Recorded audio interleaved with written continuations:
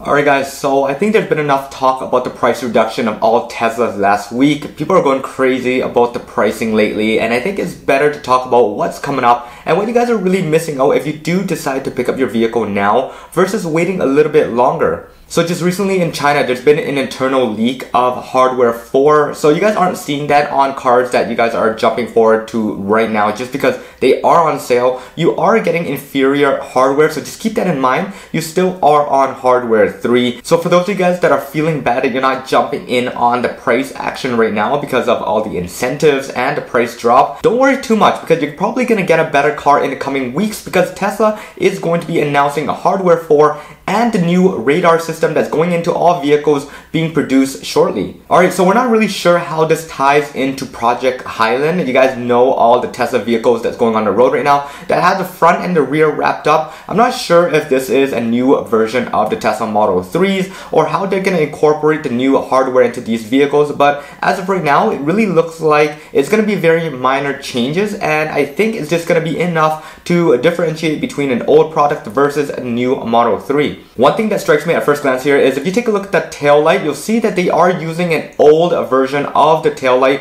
You know that the Model Y is being produced right now. Incorporate the brake light into the daytime running light as well. So I'm not sure what's going on here, but they are using an old brake light system on the Model 3, even though this is supposed to be a brand new version of that vehicle. So whatever reason they're wrapping up the rear end, I might actually have to do with just the rear bumper and the front bumper, and not too much that has to do with the tail light or the front headlight. But who knows, maybe they are making a major change and just not incorporating it into the vehicles they're test driving right now. But anyways, if you guys wait a few more months down the line, you're definitely going to hear about Project Highland and what they're doing. They're probably going to have better batteries, a better casting, you know about the structural pack. That's going to lead its way into the Model 3 and then onto other vehicles as well. So just wait a couple more months. Find out what vehicles and what hardware is going to go into the cars before you decide to pick up one. Alright, so back to the internal leak that has been given out by internal China. They are saying that the new hardware are going to look like this. So if you guys take a peek here, it is very blurry images of the internal memos, but it does show that the cameras have been upgraded to 5 megapixels. So at the moment it is at 1.2 and it's going to be a substantial leap, giving better resolution overall. And then on top of that, they're even adding in a micro fan.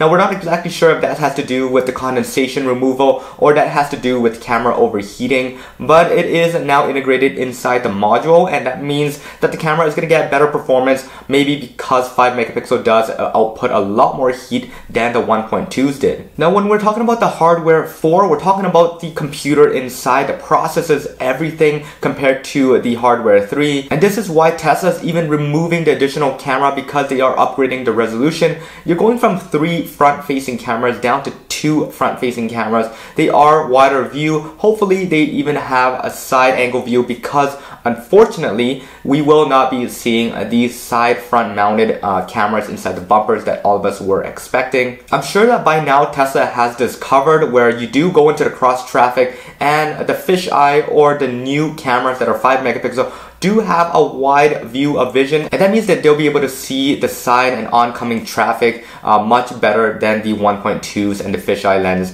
that came originally with cars right now. Now as for the other cameras, they've also been added into the catalog as well. However, they've been tagged AP4, but they don't get the 5 megapixels that the front-facing cameras do. And I think this makes sense because they don't want the extra resolution, meaning that it has a lot more data being sent back to the computer, and that means that it takes longer to process every data. It isn't critical for the side cameras really to get a view. They really just want to see the objects in that view and just make sure that you don't hit it. The only downside to this really is that your Sentry mode isn't going to get the best quality, and then the rear facing camera is not going to be upgraded from what I can see. So that means that you're still going to get the water droplets when it does rain, and you're going to get a bunch of dirt splash back there, and it doesn't seem like Tesla is adding in any windshield, a washer or fluid or anything to fix that issue. Now this is why I said about Project Highland, maybe they are developing something on top of just the hardware 4 upgrades, and this is going to make Project Highland the one that fixes all the camera issues from the exterior, especially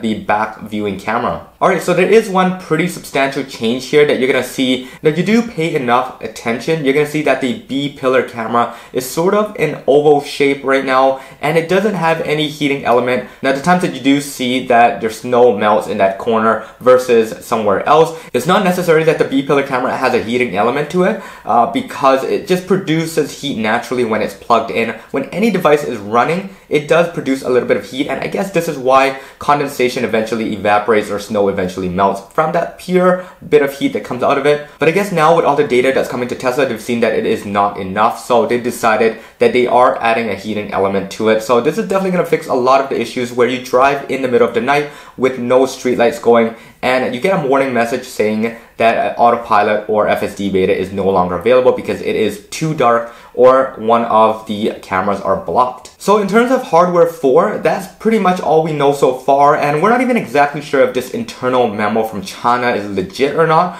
but we're just gonna take it with a grain of salt and say that it is going to be coming into hardware 4 vehicles in the next couple weeks here, just because it's gonna be announced next week according to them. The only issue I'm really having with all of this is the removal of ultrasonic sensors. As you guys know, newer vehicles do not have this, and that means that we were all expecting camera placements to be placed all over the bumpers, at least a couple more for the cross traffic for the front, so you get a proper bird's eye view instead of what Tesla is currently doing with the FSD beta. But it doesn't seem like they are relying on anything like that. With the current setup of cameras, there are blind spots, especially in the front bumpers at the bottom. So with the current camera setup, you're not going to be able to view anything that the ultrasonic sensors are going to be able to, like live moving objects. So let's say a cat goes into that section and Tesla does not see it from the beginning when it's moving into that spot. The next time you get in, it will not be able to detect that object laying right there. So that's going to be a big bummer. Tesla really has to deal with it somehow. We were originally thinking that they're going to be replacing the front fender cameras